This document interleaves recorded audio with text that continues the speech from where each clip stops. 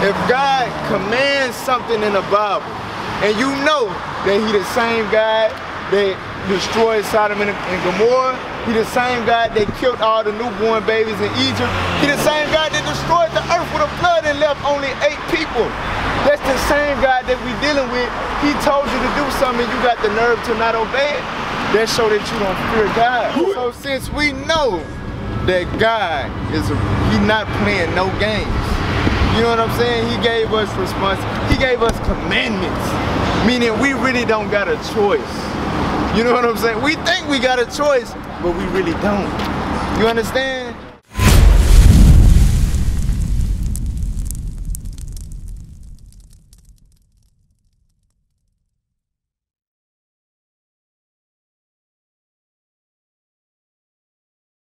What's up, bro? What's your name? You know we out here doing? Bro, I'm alright. I've been in it for these 6 years old. This is Israel right here. Yeah. This sign right here. They got the names, bro. Alright, so okay. What you do since you had the knowledge for so long, what are you doing with that knowledge? Man, I'm So right there, them boys right here. You know? Check this out, watch this, read this. You know? Sirach 33:17. Watch this, bro. The book of Ecclesiastes, chapter 33 and verse 17. Come on. Consider that I labor not for myself only, but for all them that seek learning. Right, so you got the knowledge, right? God said you don't labor for yourself only, not just for you and your children. Guess what? All these little black kids here out here is your sons. All these brothers out here is your brothers. You understand that? That's why we out here. We got the knowledge. We learned the knowledge 6 years ago just like you. Guess what? Guess what we out here doing though? We coming to people that don't even want to hear it. Whether they want to hear it or not, we gonna tell them because we understand the power that comes with this knowledge. Right. It ain't for you to just keep to yourself. You understand that? So where you at in the knowledge? Like where you at on your path to the kingdom of heaven? Yeah, hey, I'm obeying the laws. I'm not perfect, but I'm obeying the laws. On Saturday, I don't get out the house. We chilling, and I mean that's about. I just ain't like I've been struggling because I want to teach, just like y'all out here doing. But it's been a struggle for me, man. It's just really been a struggle. I'm finna show you why you ain't got the teaching yet. Get Numbers 15:38. Like you said, you keep the commandments, right? Yeah. But not really. I'm finna watch this. Read what you got. The book of Numbers, chapter 15 and verse 38. Come on. Speak unto the children of Israel and bid them that they make them fringes in the borders of their garments. So God told Moses, command the children of Israel to make fringes in the borders of their garment. Read on.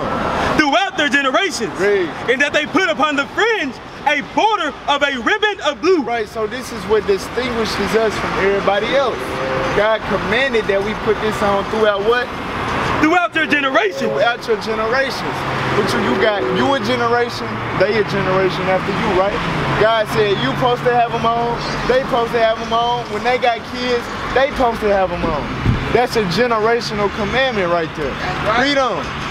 Verse 39. Come on. And it shall be unto you for a friend, that ye may look upon it and remember all the commandments of the Lord. Right, so just that basic commandment, applying that, is going to help you keep all the other commandments. That's what it's in place for. That's what the little fringes represent. 600 something laws, all them little dangly things represent all the commandments of the Lord. You understand that? So that's something that you're not keeping. Now Psalms 111 and verse 10. That's one of the basic first principles that we supposed to learn. If you ain't got it down packed, that's a reason why God ain't endowed you with the power to go out here and teach it. Watch, read what you got. The book of Psalms, chapter 111 and verse 10. Come on. The fear of the Lord is the beginning of wisdom. The fear of the Lord is the beginning of wisdom, right? That means if God commands something in the Bible, and you know that he the same God that destroyed Sodom and Gomorrah, he the same God that killed all the newborn babies in Egypt, he the same God that destroyed the earth with a flood and left only 8 people. That's the same God that we dealing with. He told you to do something and you got the nerve to not obey it. That show that you don't fear God. The fear of God is the beginning of wisdom. Understanding who He is and what He got the power to do. That's gonna have you. Oh, okay, I'm gonna get my mind right. That's the beginning of wisdom. Read on. A good understanding. A what? A good understanding. A good understanding to be able to teach, to be able to edify. Go to the scriptures and feed the flock. To get that good understanding, you gotta what? Have all they that do His commandments. You gotta do the commandments. You gotta apply the Bible to your life in every aspect first before you can go out here and teach and spread the word to others. That's why you haven't been able to yet. You understand that? Now, when do the Sabbath day start? Because you said you don't do nothing on Sabbath day. When do it start? But we in it right now. Exactly. Now, was you trying to beat the sunlight or something, or you'd be going to the store on Friday night? No, I just got off work and I had to go and pick them up because I'm not with their mother. I had to go pick them up and I was headed straight to the crib and that was it. Okay. Take them a shower, lay it down. For sure. So you already know, no buying, no selling, no working. Ain't none of that. All of that from Friday, sundown to Saturday, sundown. None of that. What else you supposed to do on the Sabbath? Leviticus 23 verse 3. Hey sis, how you doing? We out here for you. You can come learn. We don't bite. Okay. The book of Leviticus, chapter 23 and verse 3. 6 days shall work be done, but the 7th day is the Sabbath of rest. The 7th day is the Sabbath, right? Which is upon us, correct? Read on. In holy convocation. A what? In holy convocation. A holy convocation. What is that? What is that? Coming together, right? Who you come together with on the Sabbath? See what I'm saying? Exactly, yeah. See what I'm saying? Get out. That's why the Lord got you day? limited right now. What's the 7th day? Why don't you go to Hebrews 5 verse 12. You mentioned about teaching, right? Hebrews 5 verse 12. You mentioned about teaching. That's why you gotta come, you gotta congregate, you gotta learn, you gotta get built up. We all went through that process.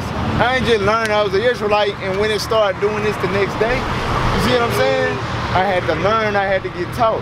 Read what you got. The book of Hebrews, chapter 5 and verse 12. Come on. For when the time ye ought to be teachers, When you got the desire to teach your people, what gotta happen first? ye have need that one teach you again. You have need that somebody teach you again. You're not saying when the 7th day So is. that means you should be, your Sabbath day, when you ain't working, when you ain't buying, when you ain't selling, when you ain't doing What nothing, day is that? you take yourself to a learning institution where they teaching God laws and you learn God laws to be able to teach them yourself. You understand that? All right, I'ma do That's this something to that you. you gotta start applying on the Sabbath day. Let me ask you something, you work? Yeah, I work. You work? Do we got it easy in America with our job as a black man? Do we got it easy? No, not at all. It ain't, especially in you and His truth. If you obeying these laws, I mean, it's difficult. Right? So if we all be, give me 2 Thessalonians 1. 2 Thessalonians 1 and 7. If we all going through hell, we all being oppressed day in and day out, but we all understand we got the Sabbath day to rest. Should we be doing it ourselves or should we be doing it as a collective? Yeah, as a collective. I mean, Exactly. Watch this, read this. The book of 2 Thessalonians, chapter 1 and verse 7. Come on. And to you who are troubled, rest with us. So God said to you that are troubled, rest with us. Rest with us. We all go through the same thing. But iron sharpen iron, we gonna build each other up. Two is better than one. You understand? God said how pleasant, give me that in Psalms 133 verse 1. The fact that you see all of these black men out here with the same shirt on, the same pants on, the same boots, it's showing we moving in the same mind and the same spirit. Right. Yeah. This couldn't happen from no Facebook posts. Right. You know what I'm saying? This couldn't happen from no phone calls and texts. We had to come around and build with each other. That's We had to learn together. We had to build together, camaraderie. That's how you see these men in order. We all on one accord. That's beautiful to God. Read what you got. The book of Psalms, chapter 133 and verse 1. Come on. Behold, how good and how pleasant it is Read. for brethren to dwell together in unity. Because for so many years, we've been enemies with each other. We've been each other's worst enemy. We kill each other more than a white man do. And we know the white man hate us. You see what I'm saying? So God said, I love it to see my Israelite men have enough sense to come together and enjoy one another's company. God said that pleases him. He looking down, he like, man, they finally getting it together. You see what I'm saying? So don't you want to please God? You already know it, yeah. All right then. Well, that's what you gonna start doing on the Sabbath. Yeah, I mean, we gotta come together. You gotta start coming together. Now let me ask you this: are you married? No, like I said, I'm not. No, I'm not. I don't believe in marriage. You know what I'm saying? What you mean you don't believe? I ain't gonna say I don't believe in marriage. I'm saying the condition of the world right now, I don't see it. I mean, looking at the women, the landscape. I mean, why would I get married? So you celibate? Yes, yeah. The last person I had sex with was my baby mother. Okay. I don't even remember the last time there was. Yeah. So, yeah. Okay. That's what's up. So you understand that if you do lay down with a woman, what gotta come behind it? If you lay down with a woman, exactly. I mean, marriage. Mean, that's what that is. That's why I ain't had sex since my baby mother. For sure. I be thinking, like I'm probably gonna, die celibate. The way it's looking, because I just can't lay down with anybody. I just can't do that. Watch this. Sirach 26 and verse 3. Watch this, bro. Once you really start walking in the commandments of God, really devoting your life to this, guess what God will do for you? Read what you got. The book of Ecclesiasticus, chapter 26 and verse 3. Read. A good wife is a good portion, which shall be given in the portion of them that fear the Lord. God said if you fear the Lord, he will give you a good wife. Right. Believe it or not. We all got wives out of this same wicked world, but we ain't complaining. You know what I'm saying? Our wife ain't out here twerking ass and you know what I'm saying? Being shameless. No, they submissive. They quiet. They know their place. They know their role. We got the power to get women in order. That's what a lot of us don't understand. Right. We think the black woman is so far gone and we can't do nothing with her. But once you learn these laws, you got the power to tame that dragon. Right. Some of them. You know what I'm saying? Some of them. But we don't understand the power that we got once we got this knowledge. Right. But once you fear the Lord, the God will bless you with a good wife. That's what the Bible says. God will bless you with a good wife, bro. Yeah, but I ain't gonna lie, bro. I done gave up on that part. I ain't gonna lie, bro. It ain't looking like I'm trying to be perfect. Like that's my goal, be perfect. And I feel like a woman gonna hinder it. You know what I'm saying? No, I ain't saying that you're wrong. I'm just letting you know that it's possible to get a good wife if you feel the Lord. But if you wanna abide and be for the rest of your life, bro, that's commendable. That's what's up. For real. If you able to do that for real, bro, you a real soldier of the Most High God. I applaud that. For real. Get that in Matthew 19 verse 12. And Christ said that it was gonna be some brothers like that. It might be you. Matthew 19 verse 12. The book of Matthew, chapter 19 and verse 12. Read. For there are some eunuchs which were so born from their mother's womb. Right. So a eunuch is somebody that don't got a penis. So we said there's some eunuchs that's born, you know, with that situation messed up. All right, read on. And there are some eunuchs which were made eunuchs of men. And you know, like Daniel, when he was in Babylon, right? Yeah. They had eunuchs. So if you was like the king's security guard, you know, he had a queen, princess, and all of that. They cut our eyes off so we wouldn't go in there and rape their women. So you got some eunuchs that's forced. They get it chopped off by the oppressor. But watch this, read on. But there be eunuchs which have made themselves eunuchs for the kingdom of heaven's sake. But it's gonna be some men that don't use their rod at all because they know they can't deal with a woman if they really want to stay on the path to the kingdom. You understand?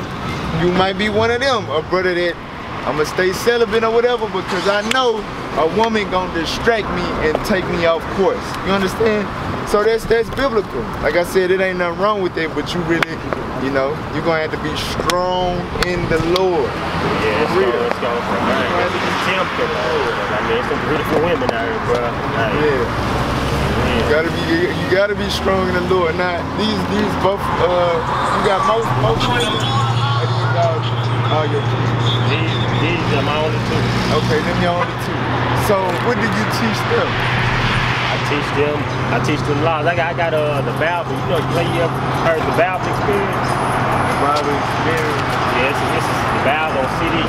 Okay. Now, have they ever kept the Feast of Passover, for example? No, I ain't, yeah. Watch this, Exodus 13, started about 7. The book of Exodus, chapter 13 and verse 7. Unleavened bread shall be eaten 7 days, and there shall no leavened bread be seen with thee. Neither shall there be leaven seen with thee in all thy quarters. And thou shalt show thy son in that day. Thou shalt what? Show thy son in that day. Right, so that's, you know, like most kids, they know about Christmas and Santa Claus and all of that pagan idolatry. They know about Easter and the Easter bunny. They know about Easter egg hunts. They know about Thanksgiving, the pilgrims and the Indians. They know about all that garbage, right? Yeah. God said he got holidays that represent our glory, our deliverance out of captivity. And God said when you keep it and when you know about it, you do what? And thou shalt show thy son. Show what? Show thy son. God command you to show your son about these holidays, the biblical holidays. So they won't be, Daddy, we can't celebrate Christmas Day. It's way bigger and better. We just read this 7 days. But I grew up waiting all year for one damn day. Right. You know what I'm saying? To open presents. All God holidays be 1 day, 2 days, 3 days, 7 days, 8 days. They bigger and better in its mode. Our children would prefer God laws if we taught them God laws. You understand that? And that's our responsibility. That's what we got to do. We got to show our sons the laws of God because they the next generation. Watch this, Psalms 102 and verse 18. Psalms 102 verse 18. Watch this, bro. The book of Psalms, the 102 and verse 18. Yep. This shall be written for the generations to come. It shall be what? Written for the generation to come. So the Bible is not just written for us. You know what I'm saying? The grown adult men that got the minds to comprehend it. No, it's written for the generation to come. What's gonna happen when we leave the earth? You know, it's only getting more wicked in the sense of what they putting into the earth, what they putting on TV, the radio, social media is only getting worse. So what they gonna do when wickedness is at its peak and you gone? You understand that? This is written for the generation to come. Read on. And the people which shall be created shall praise the Lord. And the people which shall be created, meaning our seeds that we making right now, is supposed to praise the Lord. You understand that? But the only way that's gonna happen is if we teaching them the commandments. We instilling in them God laws. Proverbs 22 verse 6. Proverbs 22 verse 6. For real. Because you know, like, hey, a lot of us was raised in a Christian church. Some people raise their kids Muslim. Some people raise their kids with different ideologies and stuff like that, right? But once we get to a certain age, you know, we be like, I want to see the world for ourselves. But God said that his laws got a different power to it. Watch what God said, read that. The book of Proverbs, chapter 22 and verse 6. Come on. Train up a child in the way he should go. So God said, train up a child in the way that he should go. Meaning in the laws of God. Understanding who he is, how to treat a woman, how to love his brother, how to honor God in his high holy days. You understand? That is that's the way that he should go. And then what? And when he is old. And when he get older, when he hit that age, when most kids want to exploit and do everything under the sun, the one that you taught the way that he should go, what's gonna happen with him? He will not depart from it. He gonna stick to it because he understands he didn't experience the power of God's laws and the peace that it brings to our lives. You understand that? That's why you gotta instill that in your sons. God commanded us to show our sons this truth. For real. That's the only way that we gonna keep righteousness going, bro. We at war. Give me Ephesians 6 verse 12. You know, every time you get on the social media, right? If you get on Facebook right now and you simply scroll up at the top of the screen, it's gonna be rainbows, a man kissing a man. You see what I'm saying? It's everywhere. It's in all the cartoons, it's in all the movies, right. It's on a little subtle commercial. Even when you watching something righteous, guess what? An ad gonna pop up with some gay stuff. Right. It's everywhere, everywhere. But watch this, read what you got. The book of Ephesians, chapter 6 and verse 12. Come on. For we wrestle not against flesh and blood. So, because you know what? Black people be talking about, like the people that we go to, right, that's lost. They be like, man, we need to get some guns. We need to kill the white man or whatever.